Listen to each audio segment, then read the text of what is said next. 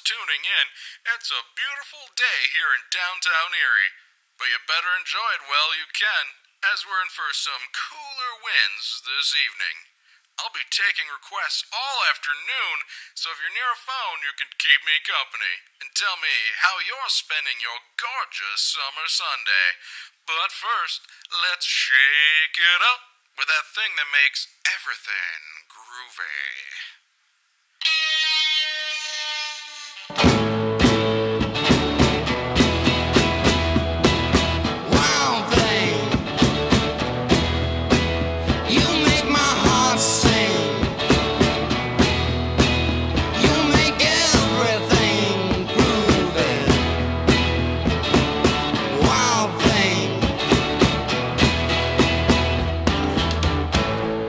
Wild thing, I think I love you, but I wanna know for sure. So come on and hold me tight. I love you.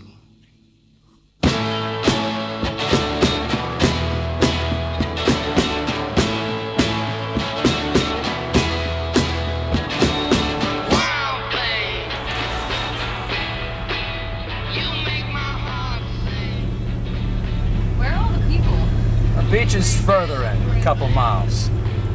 I bet most folks are headed out. So we'll have no time. No! That means we got more beach for ourselves, and I'm ready to eat. The girls are too. Do you want some hot dog? Hot dog.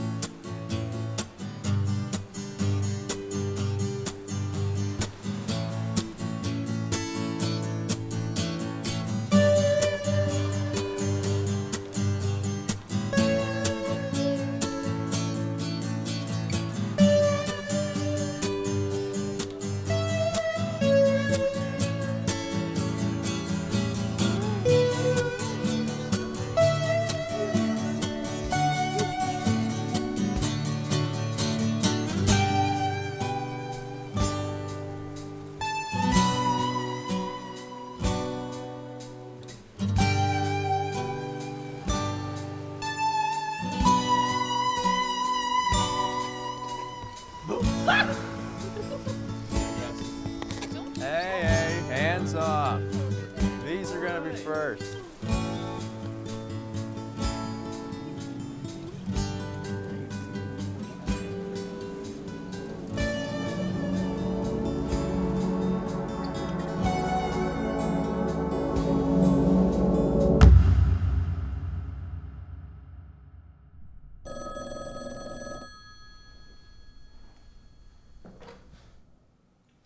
Jerry. Is everyone okay? Some people said they saw... Oh, Jerry.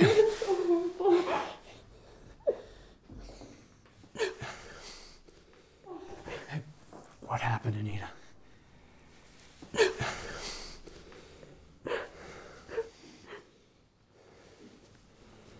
I saw it. We all did. And there was a... Oh, we should come down here sometime. Make a day of it. Yes, please, before I leave. Sure. You gonna forget about me?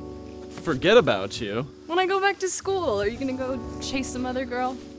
Well, maybe just you and I can come down here instead. Douglas Tibbet, stop pretending you're real con. Oh, we're swimming! Dad, don't you dare! No. Oh, we can't wait any longer!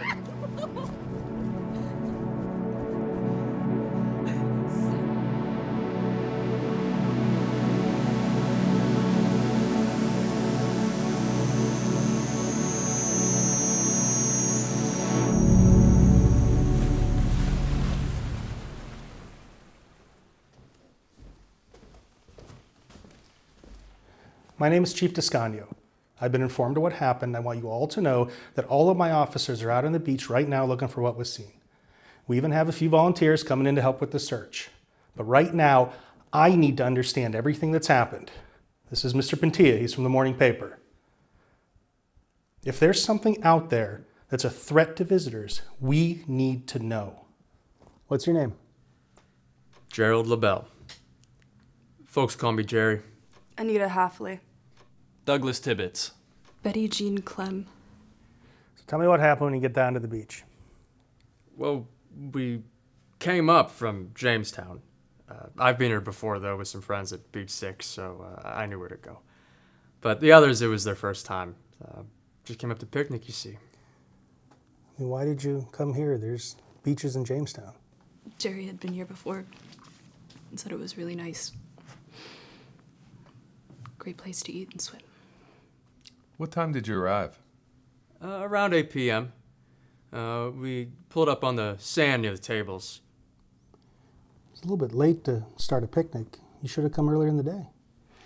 We weren't planning on it. It just kind of happened. Betty had made the cake, so we decided to have a picnic. And we cooked some food on the barbecue and ate. Then we were going to drive to the bathhouse to change into our suits. No, it's not going. Try forward again.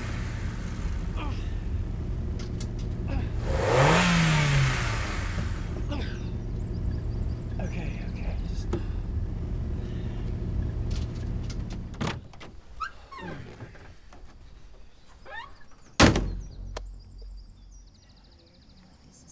It was kind of good. Do you like it? Is it stuck? It won't even budge. What should we do? It's getting dark. We just need to get some traction. We'll need to pull it out. Need another car or truck. What's this? I have a friend who could help us. What friend? In Erie.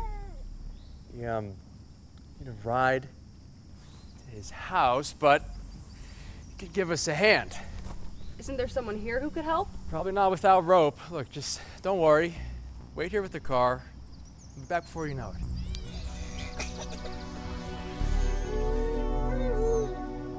So much for swimming.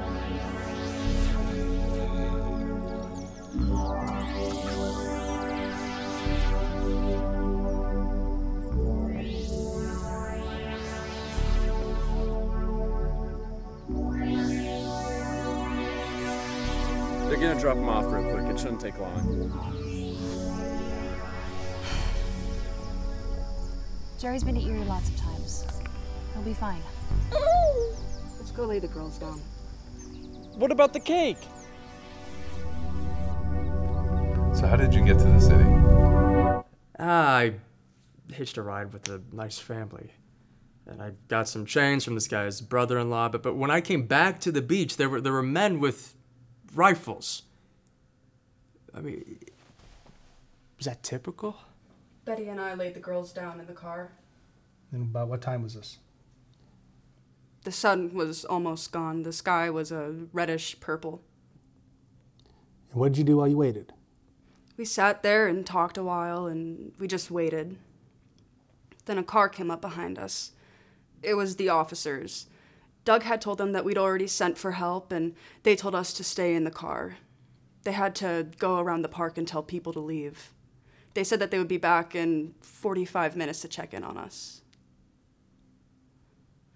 So we stayed in the car.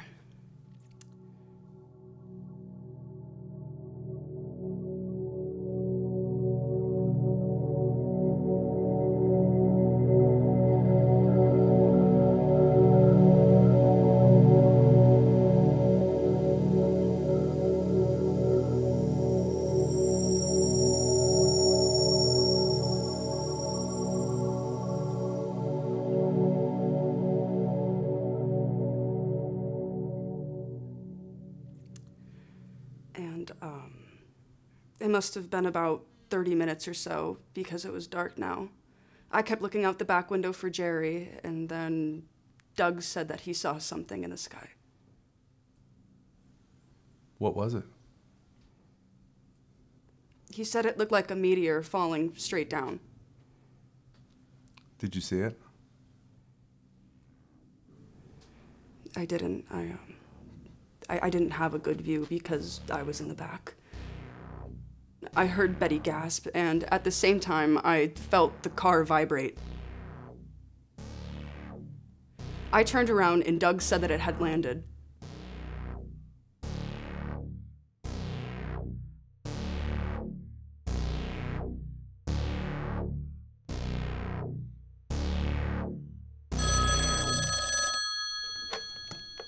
Descanio. Chief Descanio. Hi, this is Major William Hall with the United States Air Force out of Youngstown, Ohio. My officer on duty gave me last night's report with what your group described, and I'd like to bring a team out to investigate. Does what they say sound possible? Well, that is what we will determine. I can arrive this afternoon. Have you ever seen a UFO before tonight? Why, yes. Just last year, in fact.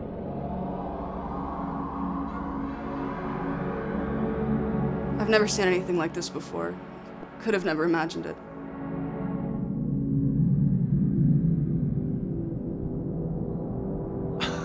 Oh yes, I've seen him before, and so has my pops.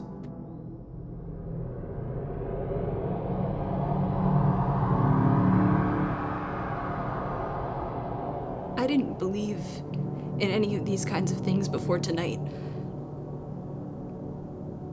It was just like in the pictures.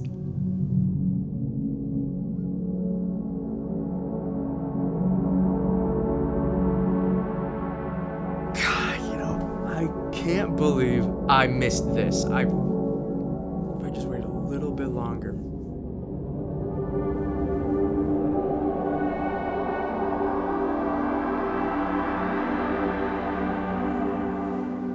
Did you all see it? Everyone saw it. A red light flashed off and on once. At first, it had a hexagon shape with its edges made out of lights. It fell from the sky to above the lake in about 3 to 5 seconds. All of a sudden, it moved really fast across the beach, several hundred yards from the auto. It hovered there for a bit, and it was huge. Then several rotating beams of light scattered the ground as if it was searching for something. Why do you think they came to that spot? The way I figure it is, the ship was coming to pick it up. It was searching for it. The ship was gone when all this happened. How could we be scared of the ship? Yeah, it was gone, but it makes sense. It must have been on the run. Why else would a ship come to a quiet beach and start shining lights? When the cops came back and pulled, and I hit my brakes so that they would see my lights. It was gone. We told the officers what we saw. Vanished. Either they're good. I'm bad. Someone has to figure out what they want.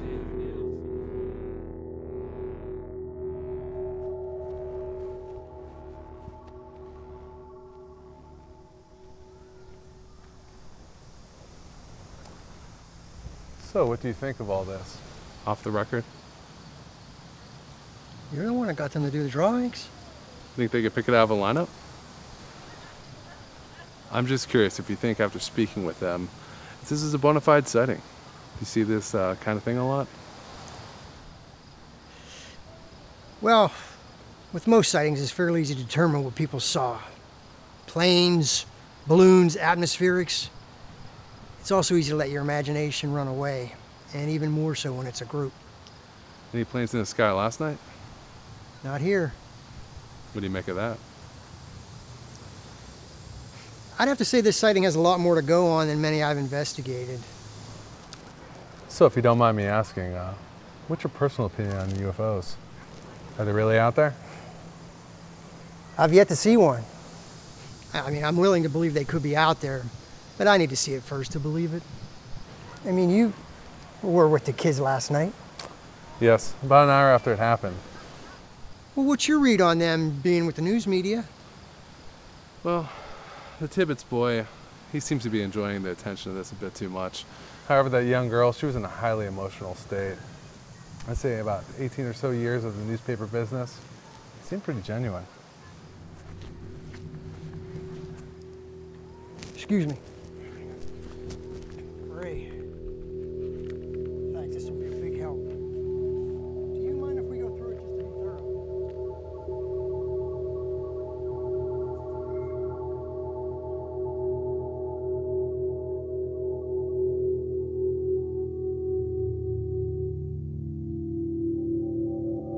Miss Clem.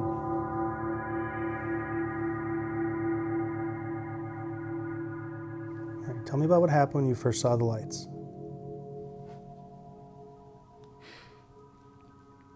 It was falling, but then it started to get closer.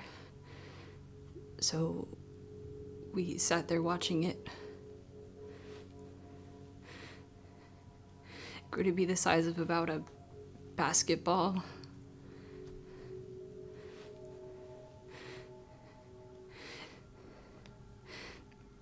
Rays of light shone from the object. It lit up the whole woods along its path. It wasn't like a searchlight.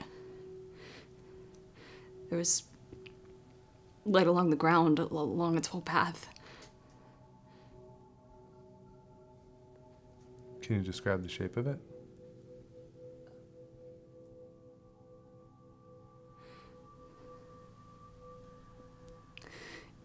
It was mushroom-shaped. With a narrow base rising to an oval structure, having 3 lights on the back.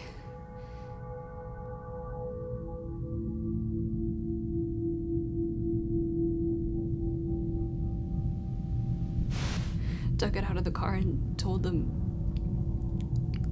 something weird is going on here. And what happened when you and Anita waited in the car?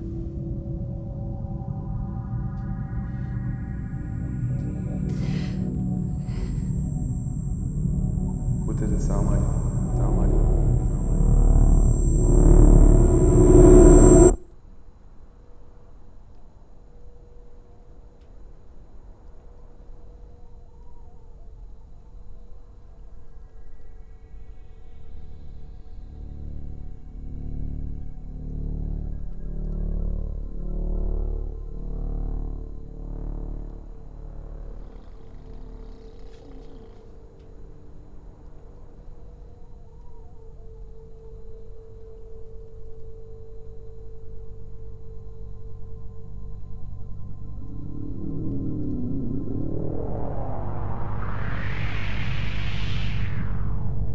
Doug, do you see it?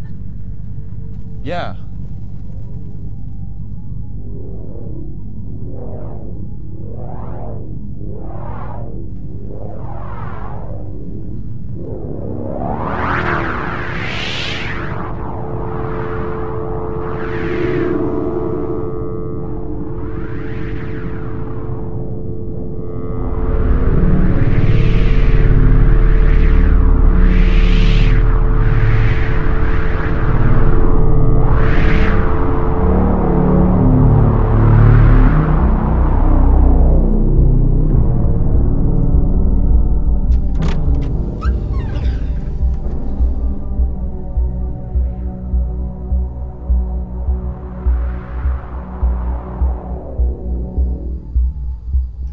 No luck yet? Something weird is going on here.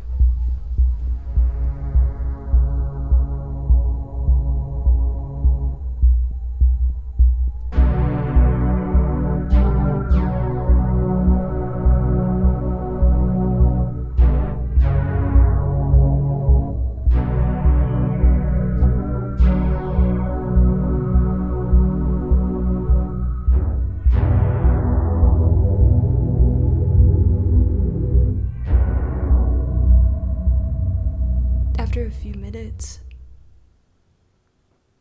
I thought one of them was coming back because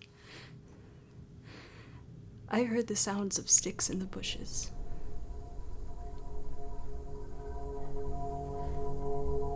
Do you think it's still out there?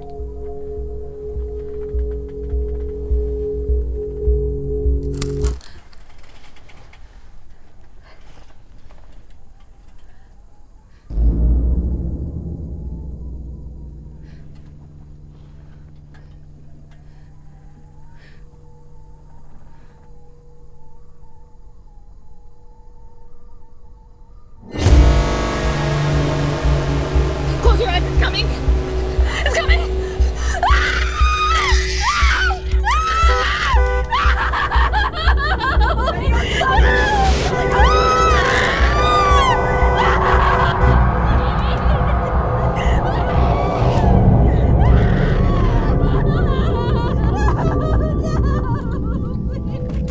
Betty! What happened? It's okay. It's okay. What happened? It's okay. No, please don't. What happened? Tell me. You're okay.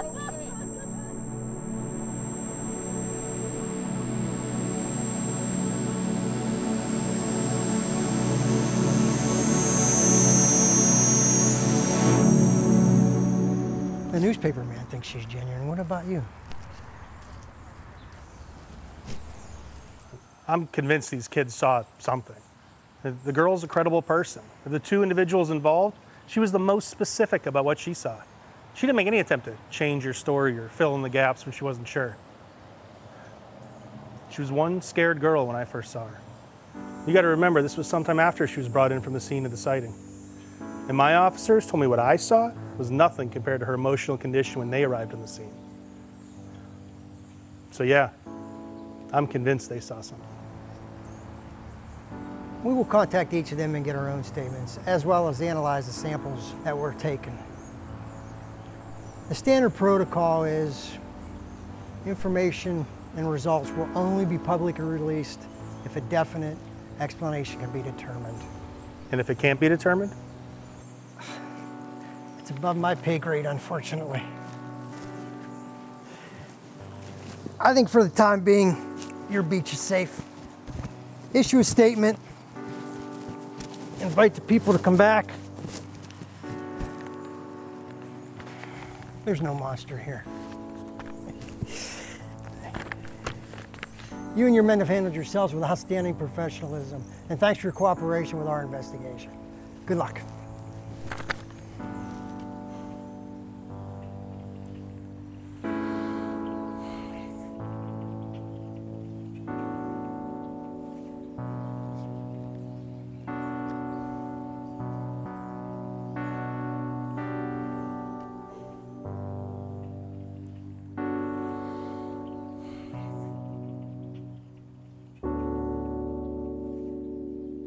Betty Jean Clem and her friends were not the only ones to see unusual sights in the sky on the night of July 31st.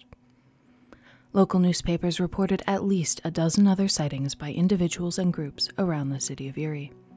All of them claimed they had witnessed an unnaturally moving light over the lake and Presque Isle.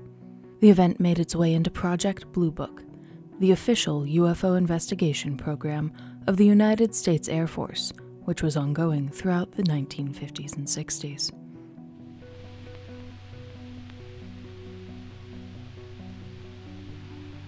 I am here to discuss the so-called flying saucers. The Air Force interest in this problem has been due to our feeling of an obligation to identify and analyze to the best of our ability anything in the air that may have the possibility of threat or menace to the United States. Ultimately, they concluded that the discovery of impressions, tracks, and signs of a creature were circumstantial and unrelated to the initial sighting. However, they were unable to determine the source of light seen in the sky on the night of July 31st. The conclusion of the event remains a divided one. While many now believe their claims to be an embellished hoax, with either all or some of the group involved, many more maintain that their account was genuine. UFOs continue to be witnessed by thousands of individuals each year. However, for the first time, the United States government has formally acknowledged the existence of UFOs and admitted that they frequently remain unidentified. On June 25, 2021, the Office of the Director of National Intelligence released a preliminary report revealing that over a 17-year period, Navy personnel and other U.S. Armed Forces had observed 144 separate UFOs, now called UAPs, or Unidentified Aerial Phenomena. There's a whole fleet of them. Look on the ASA. My gosh. They're all going against the wind. The wind's 120 knots from the west.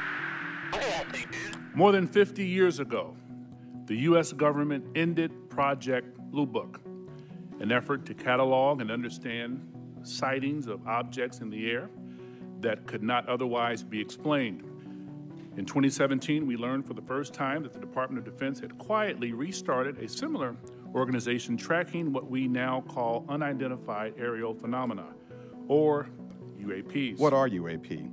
Put simply, UAP are airborne objects that, when encountered, cannot be immediately identified. Since the early 2000s, we have seen an increasing number of unauthorized and/or unidentified aircraft or objects in military-controlled training areas.